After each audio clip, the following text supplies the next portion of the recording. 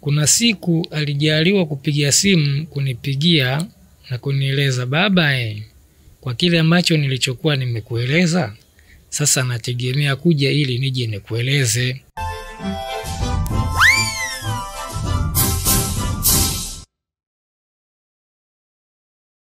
Asante kwa kuichagua na kuendelea kuifuatilia Tiki TV, mwendelezo wa habari, mikasa pamoja na matukio.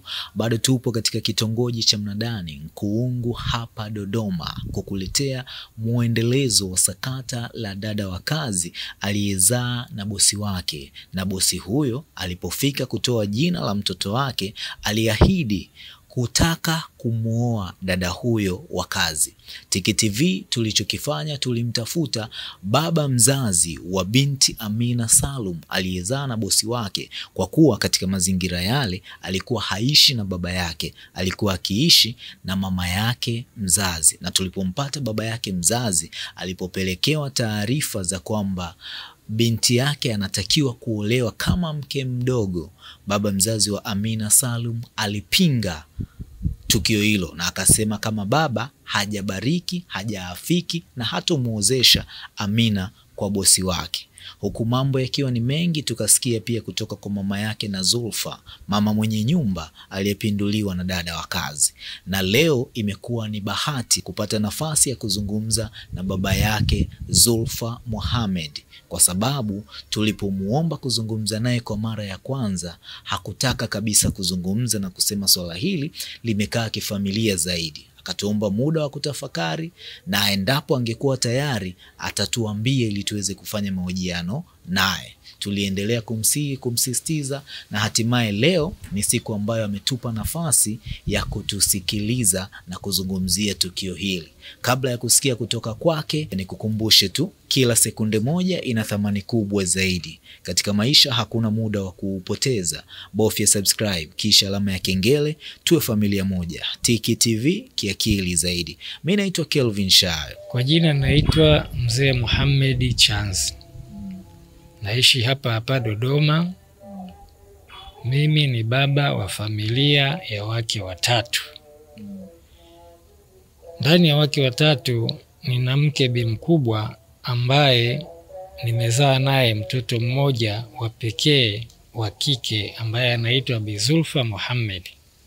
Huyu katika miezi ya kati hapa kuna tukio lilimkuta la mkasa wa mume wake kuwa na mahusiano na msichana wake wa kazi. Tatizo hili lilipojitokeza lilianza ndani ya miezi 6 nyuma. Sasa katika kukaa ikawa naona mtoto wangu hayupo katika hali ya kawaida kama nilivyomzoea.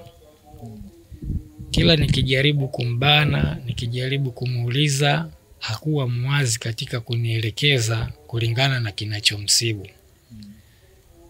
Lakini alikuja kunambia, akanambia, baba mimi si kwamba nina jambo linanisumbua, hapana, bali tu shughuli zangu, niko busy kidogo. Mimi katika kumwangalia na kwa jinsi nilivyomzoea binti yangu, nikaona hapana, hapa kuna jambo sio kawaida. Ikabidi nimbane. Baada ya kumbana, ndipo kuna siku akanambia, baba nitakuja huko nyumbani nije nikueleze matatizo yaliyonipata.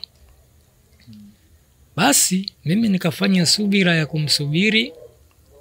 Kuna siku alijaliwa kupigia simu kunipigia na kunieleza, baba kwa kile ambacho nilichokuwa nimekueleza, sasa nategemea kuja ili nije nikueleze. Nikamwambia sawa, karibu nyumbani. Kweli baada ya muda, ilipita kama takriban wiki 2 au wiki 3, yule binti yangu aliamua kutoka kule alikotoka na kuja huku. Na alipofika, bahati nzuri alinikuta, na aliponikuta nikawa naye. Baada ya kuwa naye tukakaa ndani, nikawa namuuliza sasa, mama, wewe uliniambia kuna kitu utakuja utanieleza. Sasa leo naomba nifahamishe kitu gani, tatizo gani binti yangu kinachokusibu. Ndipo binti yangu alipoamua kunieleza. Kanambia, baba, mimi na tatizo. Matatizo yaliyonikuta ni makubwa. Tatizo lililokuwepo, mpwe wako ambaye ni mume wangu mimi amefanya uharibifu wa kutengeneza mahusiano na msichana wa kazi ambaye tunaishi naye pale. Nafikiri msichana wa kazi huyu baba wewe unamfahamu, wazazi wake hawako mbali na wewe, ni jirani hapa hapa, ambapo yule binti alikuwa anaitwa Amina binti Salum.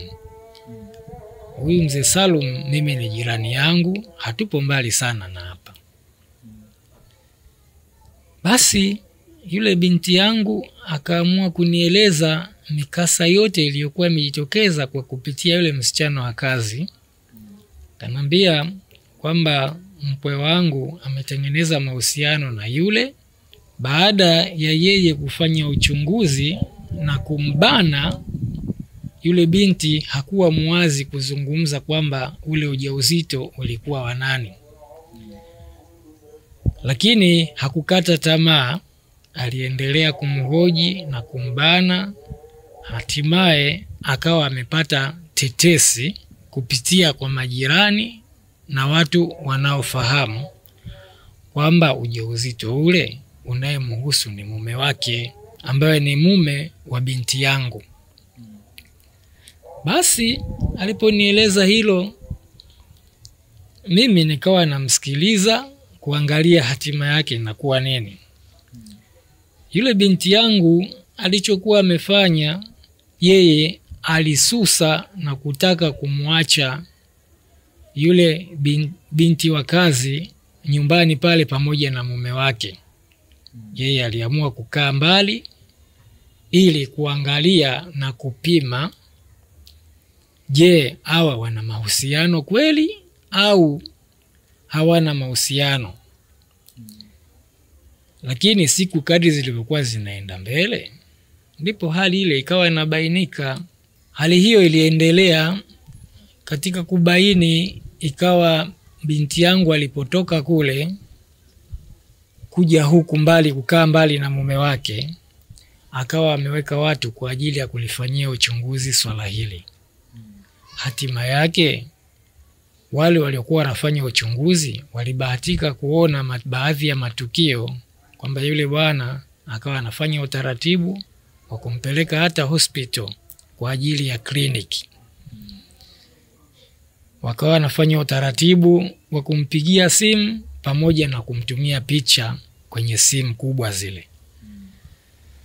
Hayo yote alifanikisha na aliyaona.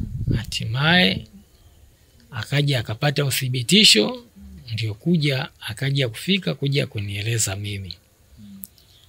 Kwa hiyo baada ya kunieleza, ili taarifa zilimfikia hata mama yake mzazi.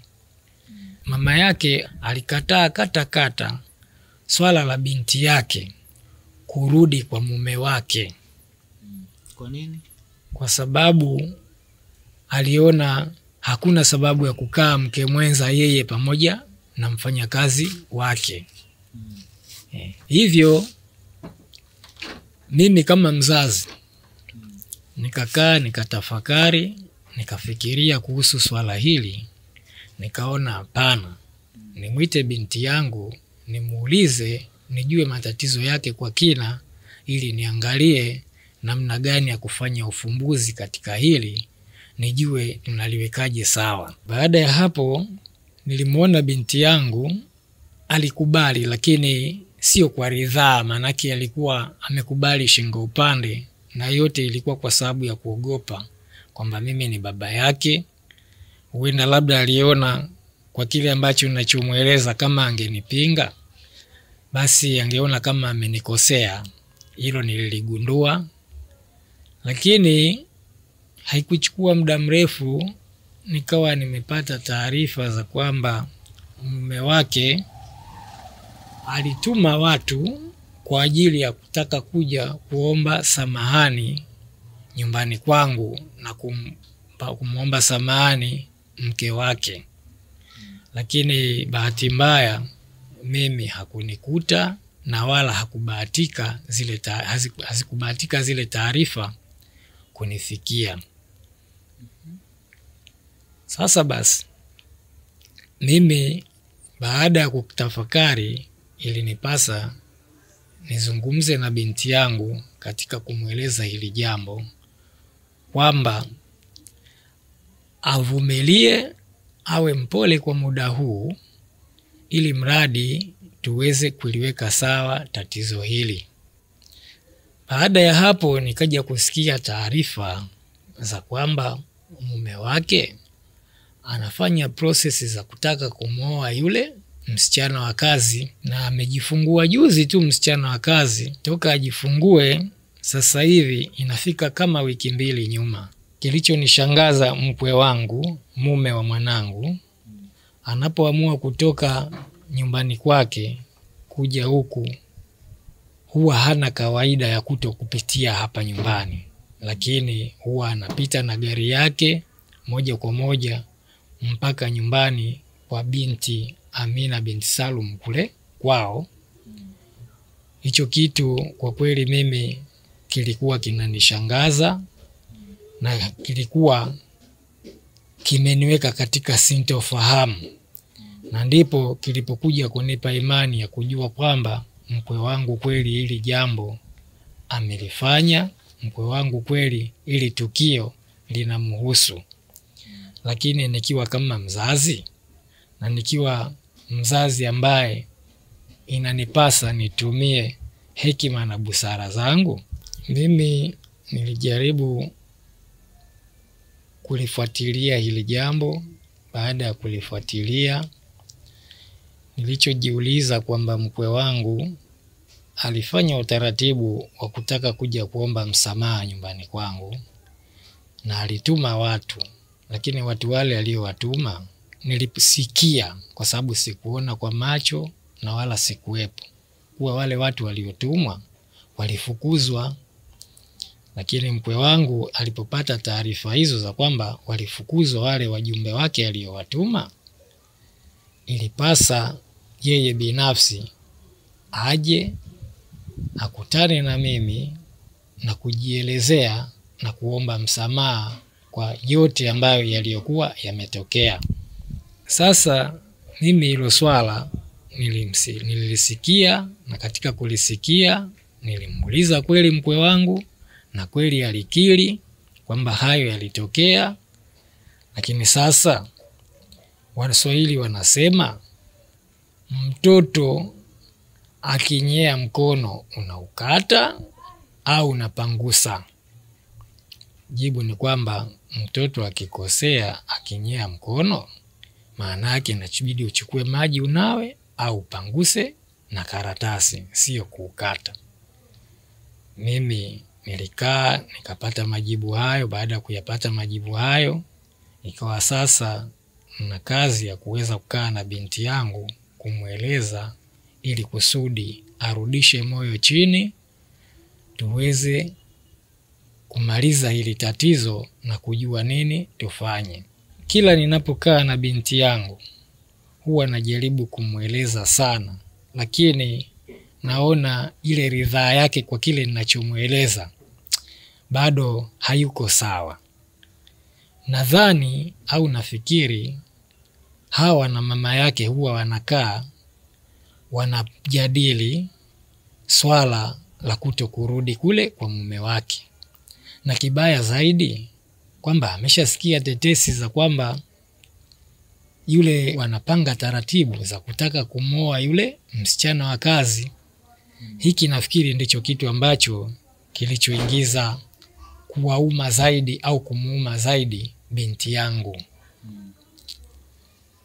Sasa mimi kama mzazi najitahidi katika kumweka sawa binti yangu. Sasa hivi juzi nilimsikia mama yake akiongea kwamba hataki binti yake kwanza arudi kule kwa mumewe, pili asingependa kusikia taarifa ya ndoa ikiwa inapita kule. Nimesikia binti yangu na pamoja na mama yake wakizungumzia swala la kwamba hawapo tayari kwenda kwenye ndoa, pia yeye kurudi kule kwa mume wake, kwa sababu amesikia taarifa za kwamba mume wake anataka kuoa. Hilo mimi halikunishtua, lakini kilichonishtua swala la kwamba kumsikia baba yake Amina binti Salum kuzungumzia swala la ndoa kuto kukubaliana nayo. Hili kidogo lilinistua, na mimi nikiwa kama mzazi ilibidi nifikiri kwa undani zaidi kuangalia ndoa ya binti yangu na mume wake na inusuru vipi, na hili swala la ndoa baina ya binti yule house girl na huyu mkwe wangu na itengeneza vipi. Ushauri wangu niliutoa kwa kupitia swala hili.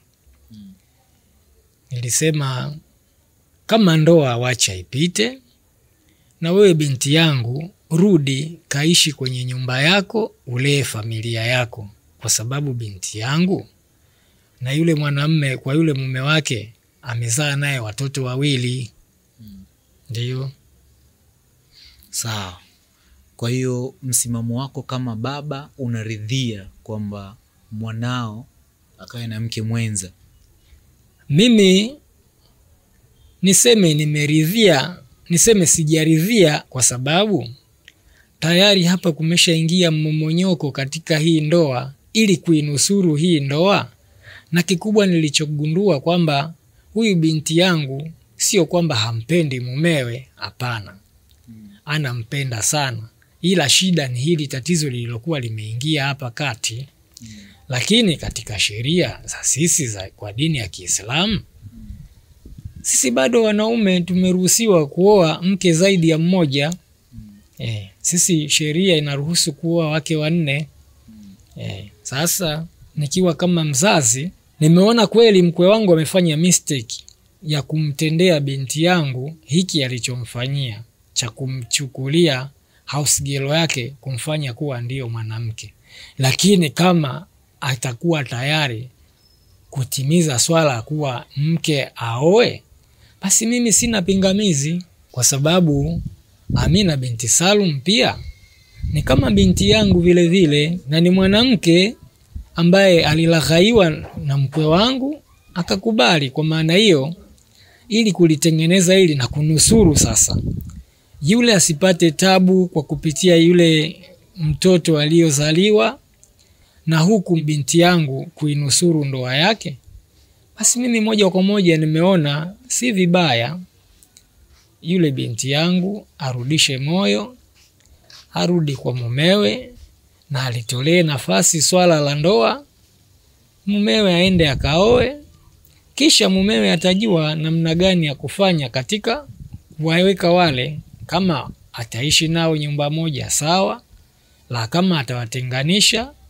yote itakuwa heri, kwa sababu maasimu huwa hawakai zizi moja. Tulipozungumza na mama kwa maana ya mkeo au mama yake Zulfa mara ya mwisho, ametuambia kwamba kwa nafasi yake kama mtu mzima ana uwezo wa kwenda kuizuia ndoa ya Amina, lakini pia akatuambia mwenye idhini au mamlaka ya kuipitisha ndoa ni mke mkubwa, kwamba mume wangu sasa ongeza mke mdogo wasaidiane majukumu.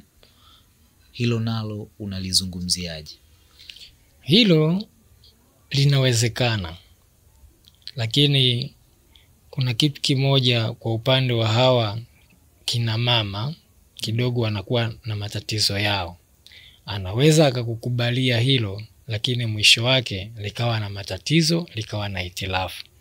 Lakini mwanamke kama mwanamke akubali sawa, hata akikataa, kama baba au kama mume alishaamua kwamba aongeze mke wa pili, basi ujue ataongeza, kwa sababu sheria ya dini ya Kiislamu inaruhusu mume kumiliki wake wanne, ili mradi awe na uwezo wa kuwamiliki, uwezo wa kuwatunza. Kwa sheria ya dini yetu hilo linaruhusu. Na mke mkubwa kwa kawaida huwa anapewa heshima yake, na heshima yake si nyingine kushirikishwa, kupewa taarifa ya kwamba kwa wakati huu mimi napaswa kuongeza mke wa pili au napaswa kuongeza mke wa tatu.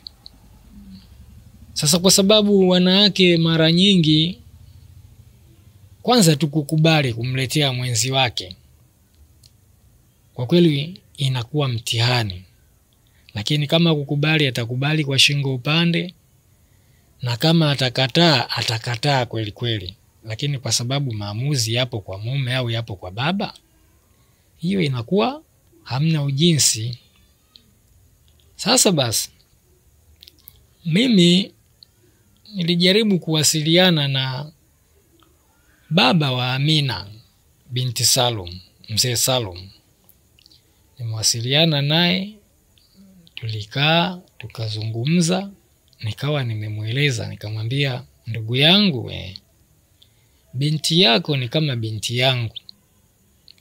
Hizi changamoto ambazo zilizojitokeza maana yake zishapitia pande zote. Pande ya binti yako pamoja na pande ya binti yangu. Sasa basi, hakuna ujanja na hakuna jinsi namna ya kuliweka sawa jambo hili. Kilichojili ni kuridhia tu, kwa binti yangu aridhie swala la mume wake kuoa, na yule binti kuridhia swala la yeye kuolewa, ili mradi kunusuru kwa shida zile ambazo zingeweza kujitokeza. Kwa inavyosemekana, mzee mwenzangu, mzee Salum, baba wa binti Amina, yeye alikuwa na mashaka kidogo kwa kupitia tatizo hili kwa upande wangu. Lakini mimi kama mzee mwenzake nilikaa, nimefikiri, nikaona hapana, hizi itilafu hazikufanywa na binti yake wala binti yangu. Tatizo la kusababisha hili jambo lilisababishwa na yule mume. Lakini kwa yote hayo, mimi nafikiri swala lipite, yule bwana aoe, waishi kama ilivyokuwa zamani. Na huyu mzee mwenzangu nilikuwa na muasa aondoe wasiwasi, aondoe shaka, maisha yaende. Amina ni kama binti yangu, au niseme binti yangu pia. Sawa. Na moja ya tatizo ambalo lilikuwa ni kubwa, ambalo limezungumzwa na hata mkwe wako, ni kwamba majukumu ya Zulfa Mohamed ndiyo yalimpelekea akajikuta akianguka katika mahusiano na dada wa kazi, kutokana na safari na ubize wakati mwingine. Hili kwa nafasi yako kama mzazi pia unalizungumziaje? Sawa. Majukumu kweli huwa yanatokea ya namna hiyo, lakini sasa mume kama mume au mke kama mke, huwa wanapokuwa wanapangiana majukumu au wanapokuwa wapo katika mizunguko yao ya harakati za maisha, hili ni jambo nafikiri ni la kawaida kwa kila wanandoa. Lakini kusingekuwa na sababu ya yeye mkwe wangu kuja kufanya uharibifu kwa kupitia msichana wake wa kazi. Lakini sasa huwezi jua, Mungu naye anakuwa na mipango yake kwa kupitia haya ambayo yametokea, kwa sababu tuseme ni moja ya mitihani au ni vipimo vya wanadamu. Tatizo lingine ambalo limetajwa kuwa kubwa zaidi ni kutokana na majukumu ambayo yanadaiwa kuwa ni majukumu ya mke kuyafanya kwa mume wake, aliachiwa Amina ayafanye kwa mume wa binti yako, hilo nalo unalizungumziaje? Hilo ni kosa. Ni kosa kwa sababu kama msichana wa kazi hapaswi kila jukumu linalopaswa mke kulifanya msichana wa kazi. Kuna baadhi ya vitu vingine havikuwa lazima kuvifanya msichana wa kazi. Na changamoto za namna hii mara nyingi sio kwamba zimetokea kwa binti yangu tu. Hata kama itatokea katika sehemu nyingine, hii itakuwa ni sehemu moja ya changamoto pia. Ni majukumu yapi kwa nafasi yako ulionayo kama mzazi? Unajua kabisa majukumu haya mwanamke au mke hapaswi kuyaachia kwa dada wa kazi kuyatimiza kwa mume wake. Sawa. Majukumu ambayo kama mwanamke ambaye anaishi na msichana wa kazi hapaswi kuyaacha na hapaswi kumruhusu kumpa msichana wa kazi, hususan kuna vipengele vichache ambavyo hivi nafikiri wengi wanavijua au wazazi wengi wanavifahamu.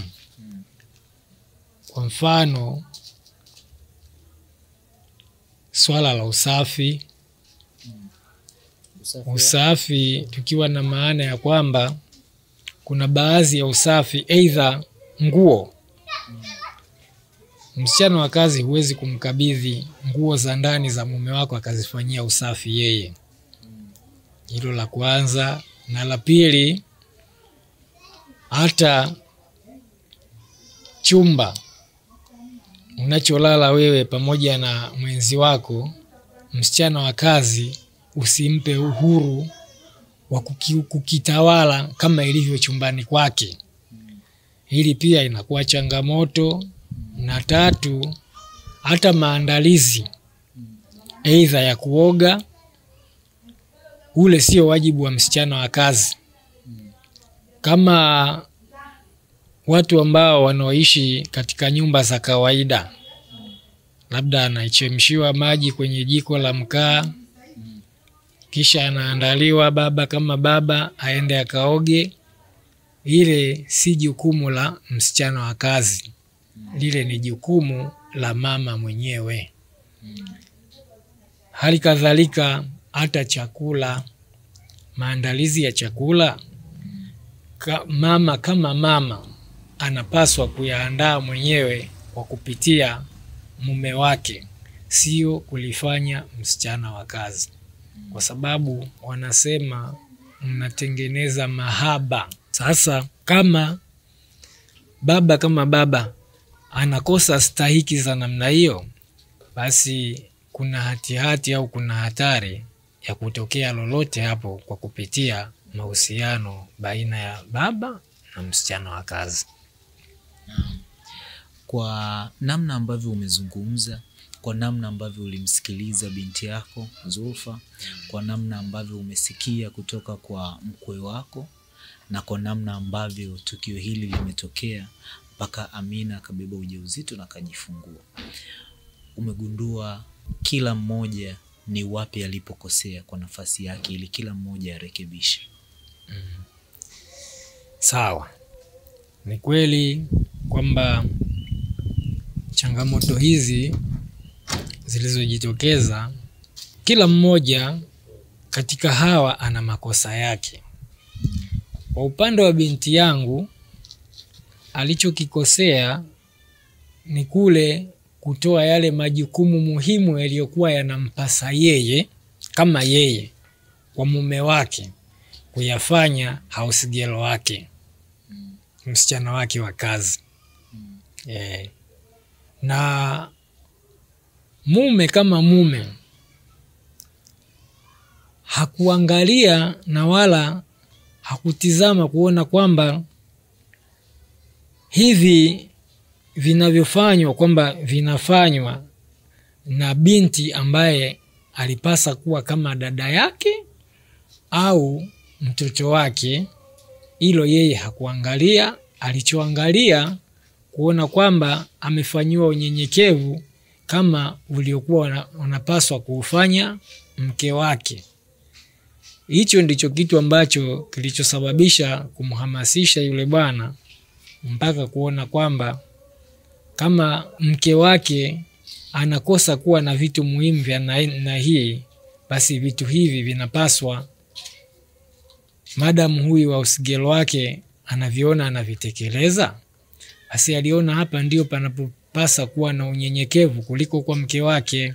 Sasa kosa lake dada wa kazi nalo, baada ya kuona bosi wake ambayo ni mume wa bosi wake, kuona anaanza kumtolea macho na kuanza kumfuatilia, kosa lake yeye alishindwa kutoa taarifa kwa dada yake au kwa bosi wake wa kike, kumwambia kwamba hapa tayari kuna tatizo kuhusu mume wake pamoja na yeye msichana wa kazi. Ila kwa unavyoongea binafsi, sijui kwa wanaotazama, unaonekana kama unamtetea zaidi mkweo. Kwa nini? Hapana, simtetei, ila sasa kuna kitu kimoja kiko hivi. Mimi utetezi wangu mkubwa upo katika kunusuru afya kwanza ya binti yangu, ndoa ya binti yangu, kwa sababu tayari hili jambo baada ya kutokea, kwa upande mwingine naona limemuathiri sana kisaikolojia mtoto wangu, kwa sababu kila nikimwangalia naona hayupo sawa. Na nilichobaini kwamba binti yangu sio kwamba alikuwa ampendi mumewe, hapana, ila maamuzi aliyoyafanya, alifanya maamuzi ya kutoka pale nyumbani kwenda kukaa mbali na mume wake. Yale yalikuwa ni maamuzi ya hasira. Na mkwe wako umeshazungumza naye chochote mpaka hivi sasa? Kwa sababu wewe mwenyewe umekiri ya kwamba amekuwa akipita hapa lakini nyumbani hafiki. Ndiyo, mkwe wangu nilijaribu kuwasiliana naye na nilijaribu kumuuliza kwamba wewe bwana, naona pilika sasa hivi hazishi za kutoka nyumbani kwako na kuja moja kwa moja kwa mzee Salum. Alafu pia nikamuuliza, je, kwa kupitia tatizo hili unadhani umelikosea kwa kiasi gani na unapaswa kuomba samahani ya namna gani? Kiukweli hakuwa mbishi, alinieleza na kunitaka radhi. Nami pia kwa sababu niliona alijua makosa yake na alikiri makosa yake, mimi sikuwa na sababu ya kuendelea kuwa na msimamo wa moja kwa moja wa kumshutumu wakati yeye mwenyewe ameshajua makosa yake. Na pili, kwamba nilishaongea na binti yangu na kumuasa, kumwambia madam mume wako amekiri na amekubali kwamba amekosea, mimi nafikiri warudi, aende wakaendelee na maisha yao, wafanye yaliyopita yamepita, waangalie yaliyokuwepo na yajayo. Kingine kiko hivi, kifupi, mama Zulfa mimi kabla ya kumuoa alikuwa ipo nje ya dini nyingine, alikuwa Mkristo. Lakini baada ya kukaa na wazazi wake na familia yake, tulipokubaliana alisilimu. Baada ya kusilimu nikamuoa kwa dini ya Kiislamu. Sasa basi, kuna baadhi ya vipengele anavijua, lakini vingine vimemwacha kwa sababu bado hajawa uzoefu katika upande wa dini ya Kiislamu. Kwa hiyo kwa sasa ndiyo anasoma na anajifunza, hususan kwa kupitia changamoto kama hizi ambazo zinazompitia. Ndiyo kuna baadhi ya vitu anaanza kujifunza na kuvielewa. Je, kwa kile alichozungumza, idhini inatoka kwa mke mkubwa, kipindi wewe unaongeza mke wa pili na mke wa tatu, ni yeye ndiye aliyekupa idhini? Kwa mfano kama mimi hapa binafsi, kwa upande wa Mama Zulfa, mimi nilimweleza, na nilipomweleza kifupi alikubali, lakini kama tunavyosema alikubali shingo upande, lakini kwa sababu lile jambo mimi nilishalipanga na nilishaamua, basi yeye ilikuwa hana njia, ila nilichoshukuru kwamba nilijaliwa kumpa taarifa. Yeah. Sawa. Sasa kwa hiki ambacho kimetokea, wewe umeridhia, baba yake Amina hajaridhia bado, lakini umemshauri aridhie, pengine ataridhia, hatujui. Vipi kama binti yako akikataa ndoa? Umesema kwamba yeye ni mtu wa kupewa taarifa, sio wa kuiruhusu. Ina maana ndoa inaweza ikapita. Mimi nafikiri kwa sababu nimetambua na nimejua kwamba binti yangu bado anampenda mumewe. Sasa kama bado anampenda mumewe, mimi nimejaribu kuzungumza naye kwa kirefu sana na kwa mapana zaidi. Kifupi, naona kwa sasa mwelekeo wa kuridhia kuhusu swala hili upo, ila ni maamuzi ya mkwe mwenyewe kuangalia kwamba endapo atakamilisha swala la ndoa, namna gani atakavyowaweka baina ya binti yangu pamoja na yule binti mwingine. Sasa mimi nikushukuru sana kwa kile ambacho umekizungumza. Nikupe pole, lakini nikupongeze kwa sababu ni hatua ambayo ni ngumu sana kwa mzazi au mtu mwingine kuiruhusu. Asante sana, mimi nashukuru kwa hilo. Kifupi, changamoto huwa hazimkuti mnyama, hazimkuti mdudu. Changamoto mara nyingi huwa zinamkuta binadamu. Na sisi bila changamoto, basi maana yake hata ule ufahamu au uelewa unakuwa mdogo. Upitie kwenye changamoto ndio uweze kutambua kwamba upo katika mfumo gani. Kwa hiyo, kwa swala hili mimi niseme nashukuru sana na napokea pole yenu. Ila baba Amina anadai kwamba hana tatizo na nyie na mnaongea vizuri, ila tatizo lipo kwa mama Amina upande wenu. Mama Amina kama anakutazama, Amina pia kama anakutazama, unalipi la kumwambia? Umeshamuona, mdai ni jirani yako hapa, kama binti yako, umeshamuona pengine tangu amejifungua. Kama haujamuona, unalipi la kumwambia kabla ya kumuona? Ya kumweleza yapo, na kikubwa nasaa.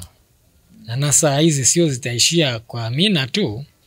Hizi nasaa pia itabidi nizitoe hata kwa mama yake. Kwa sababu wanasema Waswahili, maji yakisha mwagika hayazoleki. Hili limeshakuwa, je, utalibadilisha? Kama kipindi kile ilikuwa mimba, sasa amezaliwa mtoto. Je, mtoto utamfanya nini? Utamuua? Mtoto utafanya maamuzi gani? Madam Mwenyezi Mungu aliamua kupatikane kwa mtoto, basi manake mtoto ameletwa kwa ajili ya kuishi. Na kama ameletwa kwa ajili ya kuishi, basi haya mambo mengine tumwachie yeye Mungu. Alafu kila kitu wanasema hakuna jambo lisiloisha. Kila kitu kina mwanzo wake na kina mwisho wake. Mimi nikushukuru sana kwa mara nyingine. Asante sana, na mimi nashukuru kwa hayo. Kwa neno lako la mwisho sasa kwa watu wengine pia ambao wamepitia au wanapitia changamoto kama hii ambayo binti yako anaipitia, Amina anaipitia, ninyi kama familia zote mbili mnapitia. Cha msingi mimi niseme jambo moja tu. Kila kitu kinatakiwa kiende na subira. Subira ndo kila kitu katika changamoto zote zinazotokea. Kwa sababu hizi changamoto sio kwa ujanja wetu, bali kila unachokipitia basi maana yake Mungu alishakiandika au ni andiko ambalo lilishapitishwa. Kwa hiyo unapopita maana yake tayari ulishaandikiwa kwamba upite. Sawa, mimi nikushukuru sana. Asante sana. Unamopita ndipo ulipoandikiwa kwamba upite, ndio maneno ya busara na hekima tunayoachwa nayo kutoka kwa baba yake Zulfa Mohamed.